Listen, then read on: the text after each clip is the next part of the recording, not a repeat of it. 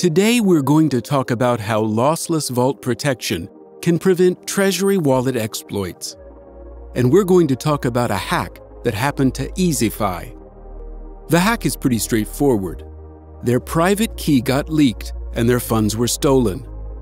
We're going to reproduce it, so let's jump to the code right now. We already have some pre-generated wallets here with the corresponding private key in the config file. We're going to switch between these accounts during the demo.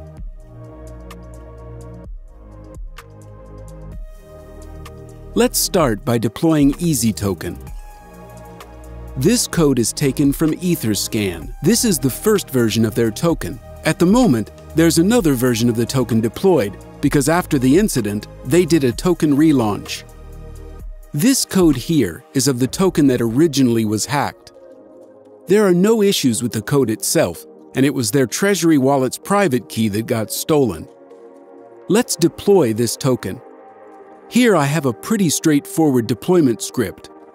All it does is deploy EasyToken and then transfer 5 million tokens to the Treasury wallet.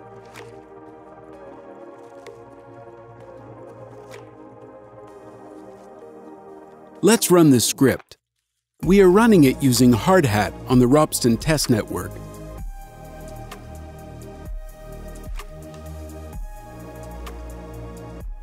The contract is deployed now. Let's save the token address for later. We also see that tokens were transferred to the Treasury wallet, so let's check it out. Here you can see the transaction that was done a little before the demo to pre-fund the wallet with some Ether. Here you can see the ERC20 token transfers, and you can see that Easy tokens were successfully transferred to the Treasury wallet. Let's refresh once more to see the balance. Now you can see that the Treasury wallet balance is 5 million tokens. What we are going to do next is to trigger the exploit. There's a script for that. This script transfers the tokens from the Treasury wallet to the exploiter's address. It's just a simple ERC20 token transfer.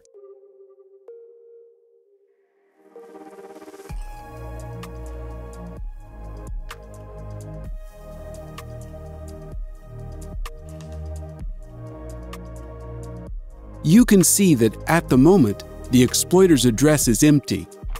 What we have to do is use the stolen Treasury's account private key.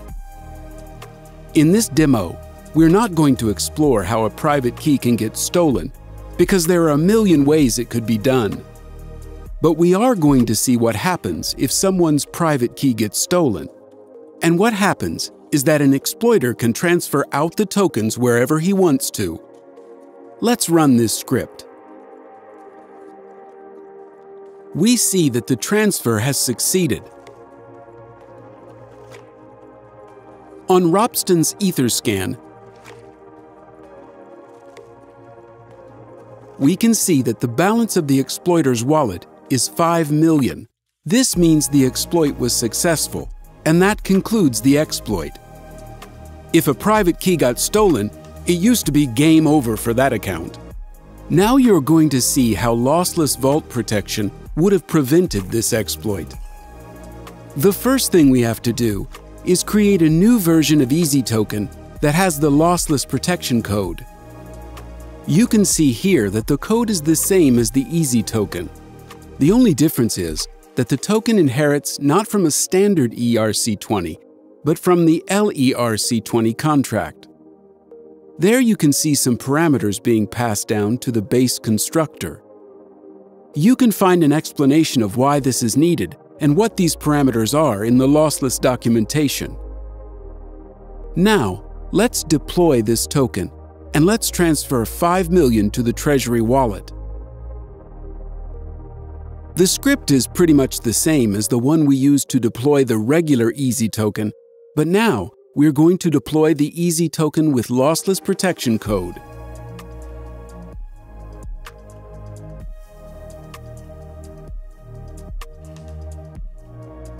Also, we need to switch back to the deployer's private key.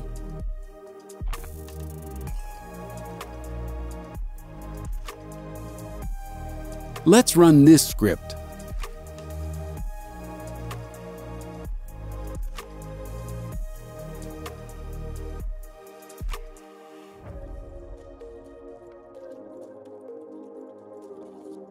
Now we see that the token is deployed.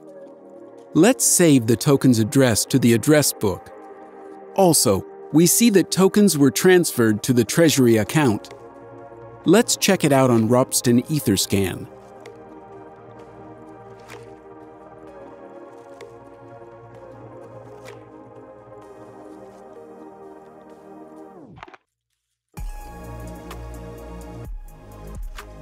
Here we can see that Easy tokens with lossless protection code were sent to this account.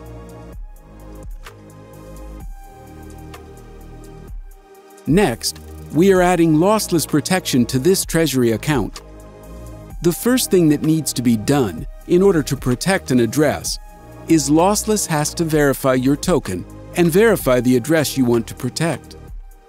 That's needed in order to prevent token creators using vault protection maliciously.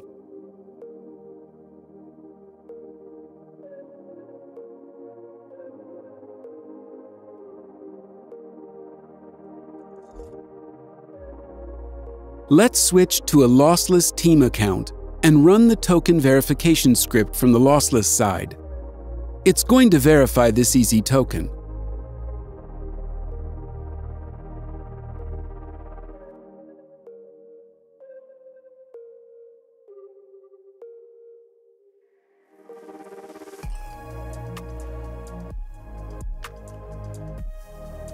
The token is verified. Now we have to verify the address that needs protection. Let's run the address verification script.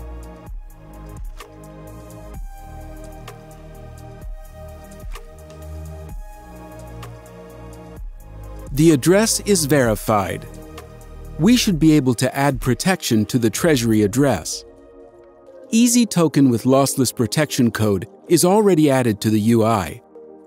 Let's select it in the drop-down.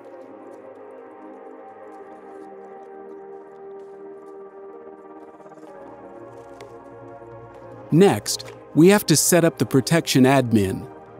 That can be done only by the token admin. You can read more in-depth about that in the documentation. We are going to use MetaMask for this. This MetaMask account is the token admin, so we are able to use it to set up protection admin. This protection admin will be able to control all of the protection rules for all of the addresses.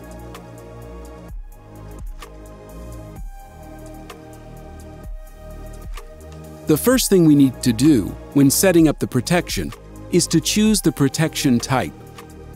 Let's select Whitelist, as that is the type we want to use for Treasury accounts. Next, we need to enter the address we want to protect. In our case, that's the Treasury account's address. Then, we need to configure Whitelist for this protected address. There are a couple of addresses we pre-generated that are called trusted addresses. Let's use those for the whitelist.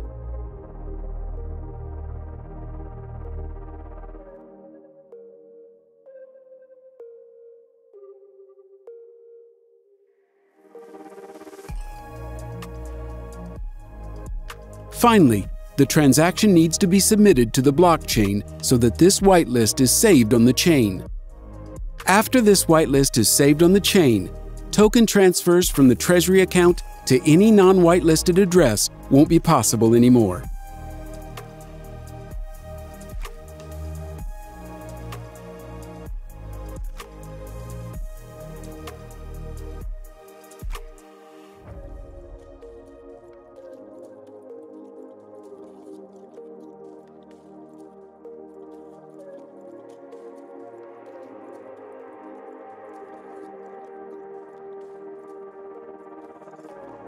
We see that the whitelist is saved.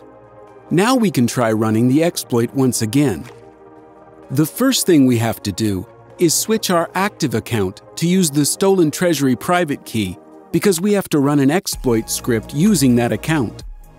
Also, we have to switch to using the token that has lossless protection code.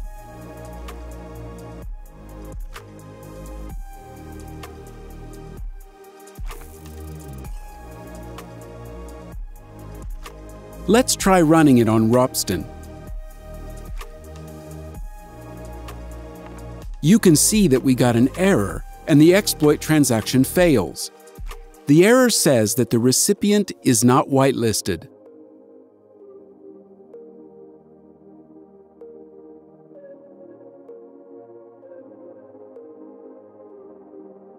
Just to verify that the whitelist is working, we're going to transfer some tokens to the trusted address that is included in the whitelist.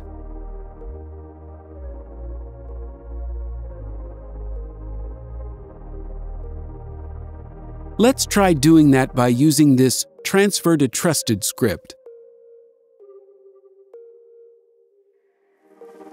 Might take some time to mine this transaction.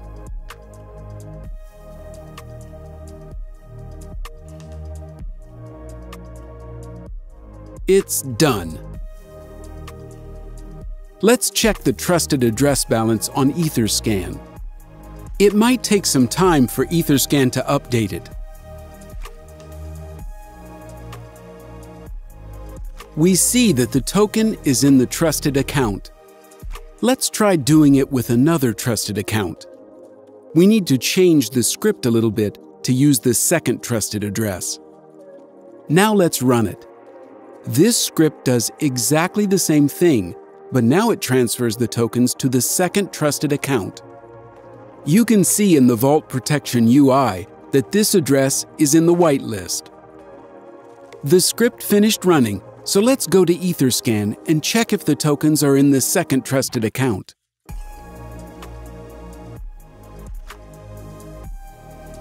You can see that the transfer went through just fine.